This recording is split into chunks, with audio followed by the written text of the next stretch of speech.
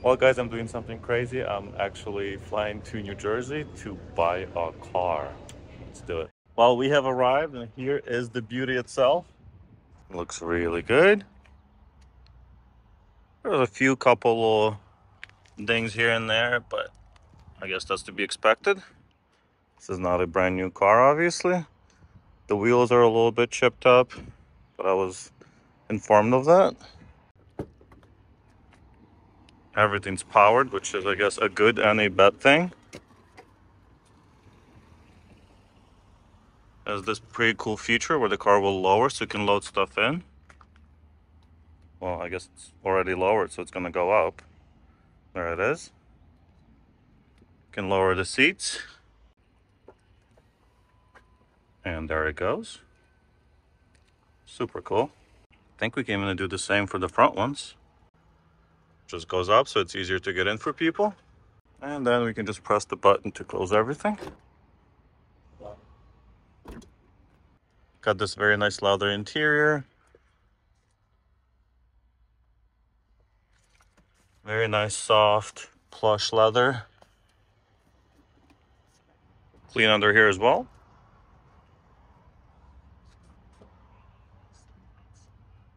No leaks or anything, obviously. It's a tiny battery. I wonder if that's like the secondary auxiliary battery or if there's just one of these in here. I doubt it. Taking like it's supposed to. Direct injection, of course. Quiet. Very quiet.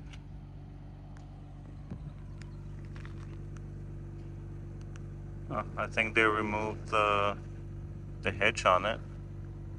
Interesting.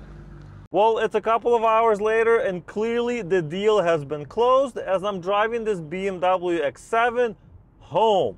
So I've traveled basically across the country. I went from Chicago to New Jersey to purchase this car. Why? Well, this car is going to be for my wife and she's been really excited about getting a much bigger family car for our expanding family. Also, another huge reason for us to get this specific vehicle and not an X7 that's local in the area is because it has an awesome exterior color, which is the blue. I don't remember the exact color, but I do love blue cars.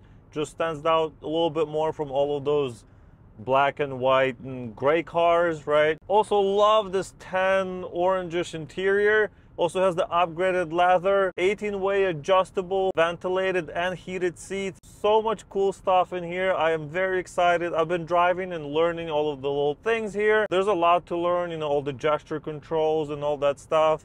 Really well integrated Apple CarPlay and everything. So once I've added my phone, everything's wireless and it just works.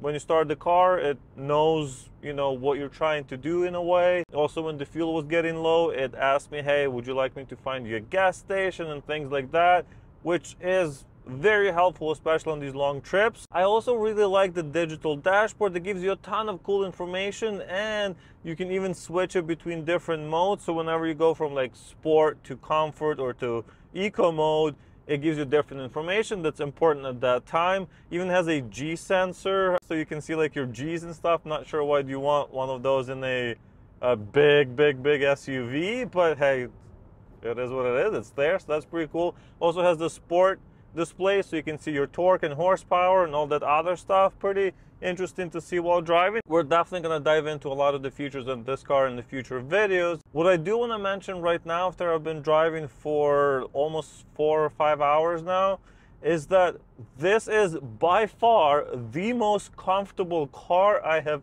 ever driven. This air suspension is just something else. I mean, it feels like you're just floating.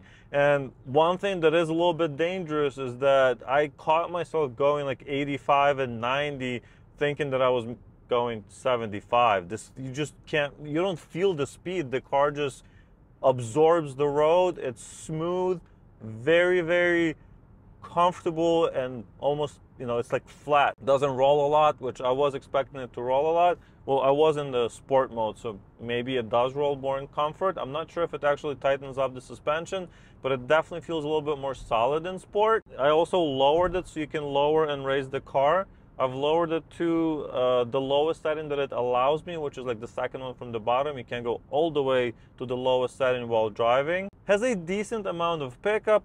Yes, it's only a 6-cylinder turbo engine, right? It's like 335 horsepower, I believe.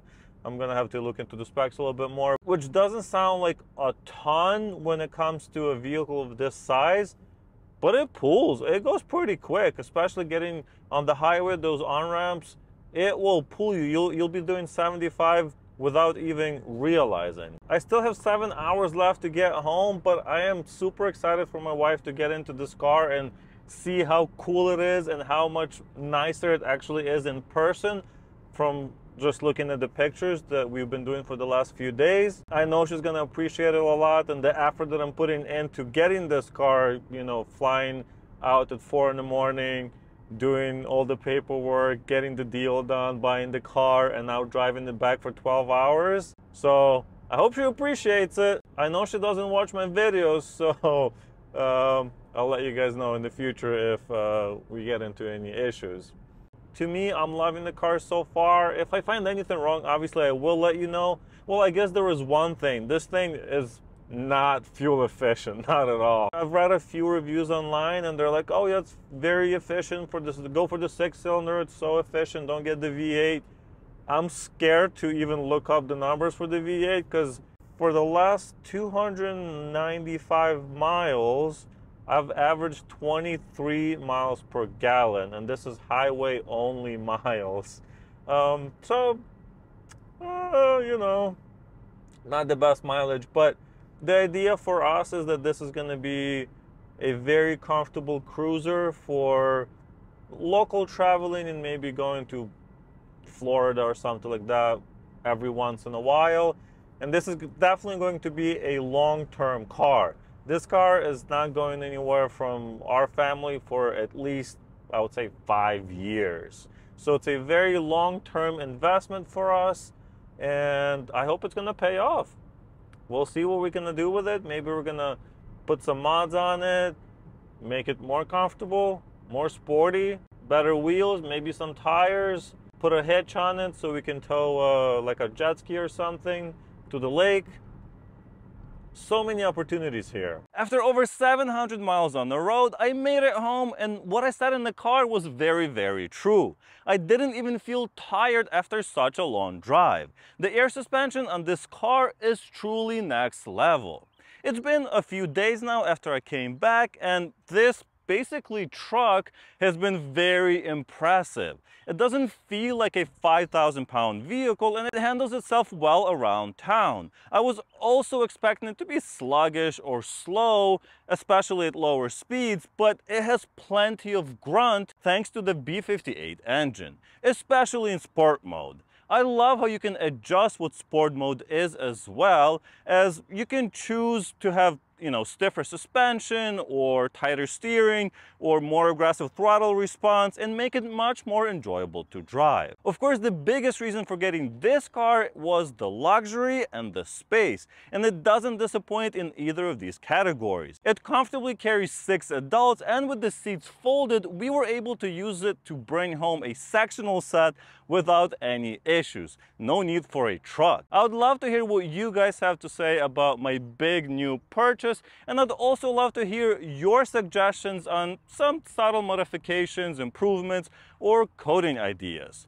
For those that subscribe for sports cars and other things like that, don't worry, those aren't going anywhere, and hopefully we will be even seeing cooler rides on this channel very soon.